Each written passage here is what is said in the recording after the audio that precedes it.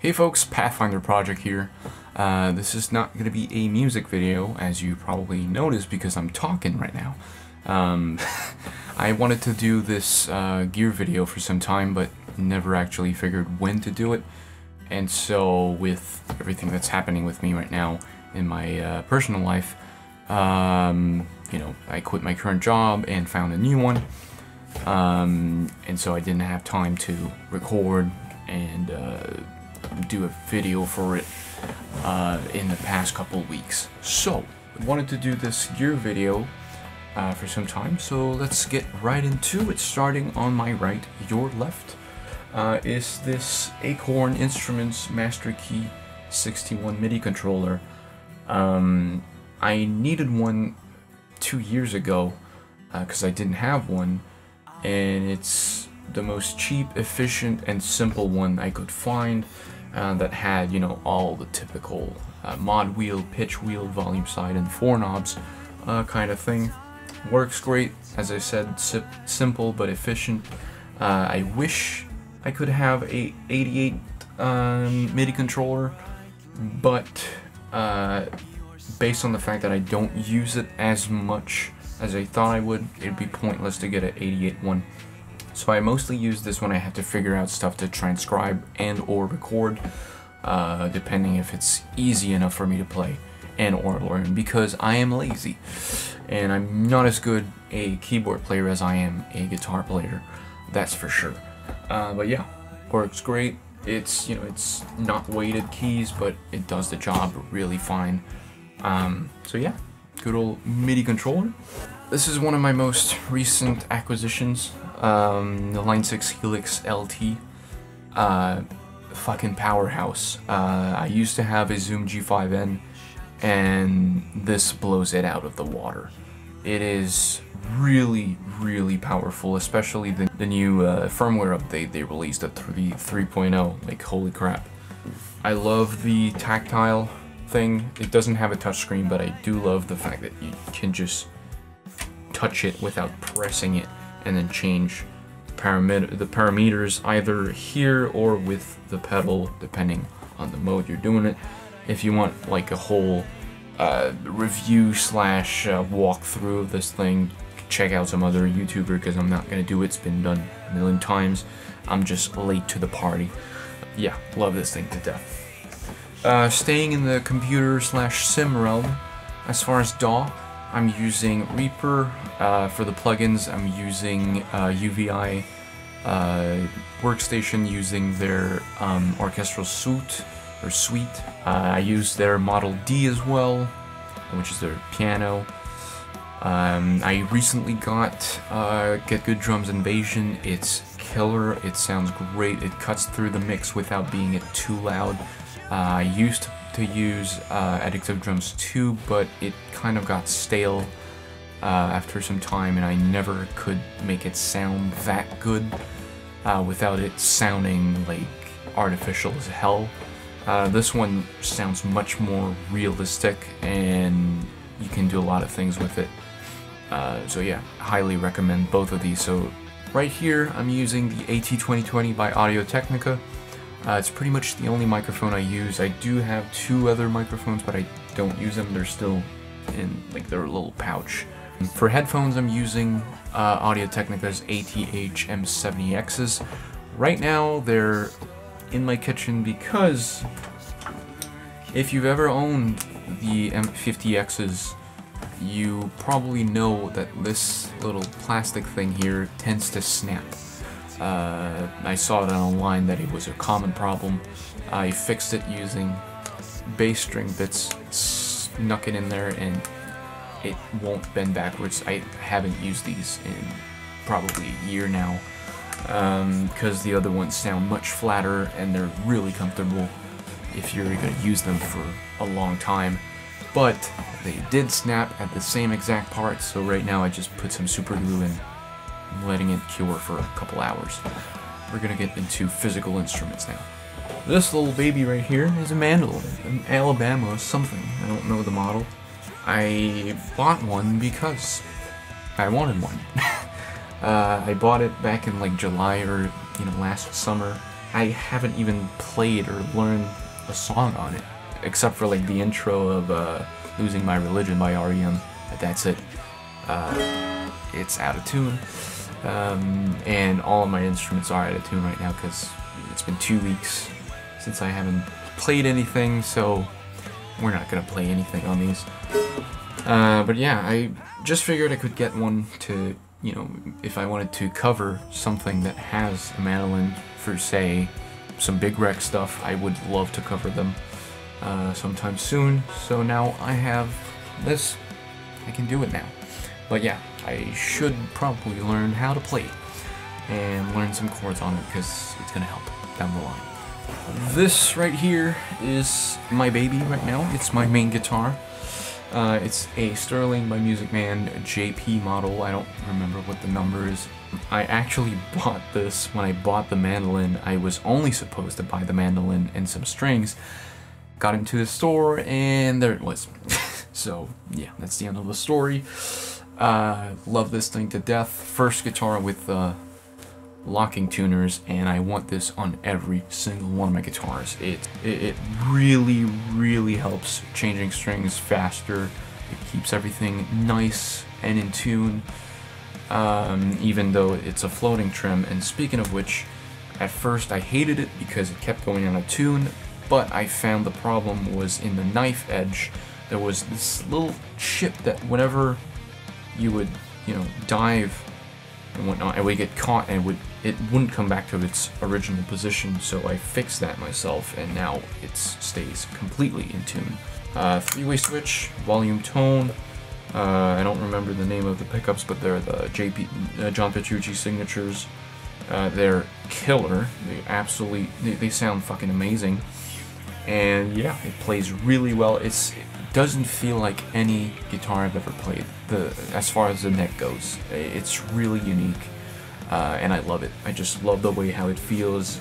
You can really access the 24 frets easily with either your pinky or your whatever this finger's called, and this one. Yeah, it plays insanely good. This one right here used to be my main axe, but I switched this one. And this one is currently tuned to C standard, and I'm probably going to use it very soon, because you gotta love your C standard stuff and your down-tuned stuff. This used to belong to my friend Sam, Brand New Music. Check him out. I'll probably put a link somewhere up here. So he sold me that at BronyCon 2018, I believe. Plays great. It's, you know, it's your typical Ibanez necks. EMG pickups. This feels more like a traditional Floyd Rose bridge. You can really make it flutter as compared to the JP one, where you can, but it's, you know, it's not as good as this one or a Floyd. And it really keeps the tune, even though you can still in tune. Locking nut, which helps. I should say that I'm using the Dario NYXLs because they are kings. And I cannot wait to try out their new XS strings because god damn it, they keep pushing the limits of strings. Yeah, so it's a really cool guitar. Kill switch, three-way switch, volume, plain and simple, and it looks great in dark with the white binding here. This baby right here is a 7-string Ibanez. It's an RG something because, you know, you keep putting a bunch of numbers for their models. So 24 frets, 5-way switch, and the second position you can do the Gen-T single coil sound that everyone's doing. Volume, tone. It's currently tuned to A, and it's slightly out of tune. I didn't have a 7-string before I bought this one last year, I believe. I used to have an 80s Washburn G Junior that I tuned to B standard / like the top 6 strings of a 7-string, so basically all of these except the high E. And I would record rhythm parts on like the top 3 strings on that guitar and then switch over to whatever my main was to record the rest, and it was just dumb. So I absolutely needed a 7-string. And yeah, I'm not gonna go get an A-string anytime soon because yeah, I won't ever do gent. Fuck. This beast right here is the LTD B206 SM 6-string bass. It's a fucking behemoth. It's insanely heavy. Whenever I'm recording parts and I'm, you know, sitting down, after some time I start feeling my leg going numb. It's dumb. It's dummy heavy, not dummy thick. It's dummy heavy. And when I'm standing up to make a video, my shoulders start to get sore. It's incredibly heavy.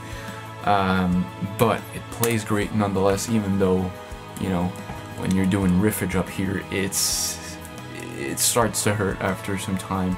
Other than that, it plays super great. 24 frets, ESP pickups. They're active, bass middle treble, volume, and blend between these two pickups.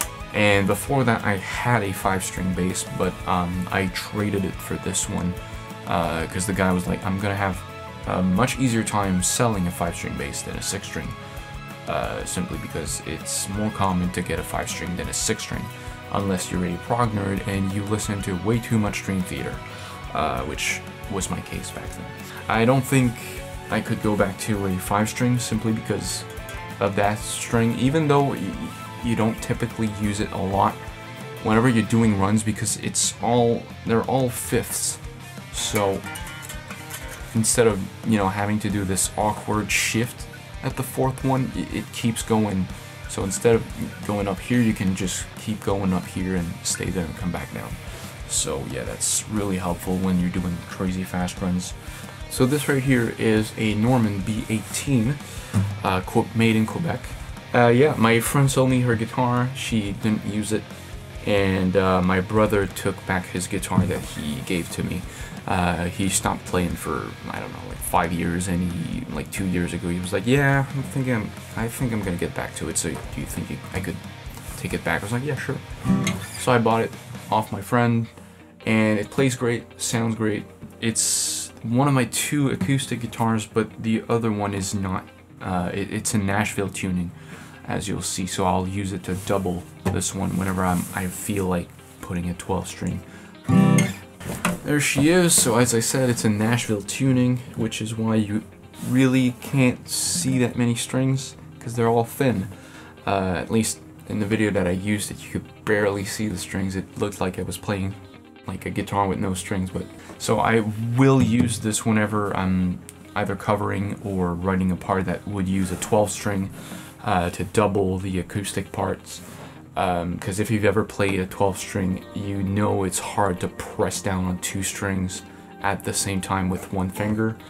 After, like, for 5 minutes fine, but whenever you're doing recordings and whatnot, and you're doing it again and again and again, it really starts to hurt. And so yeah, that's the solution that I came up with, because it was laying around in the case and it was in a really bad shape. Like the fretboard had a bunch of gunk on it.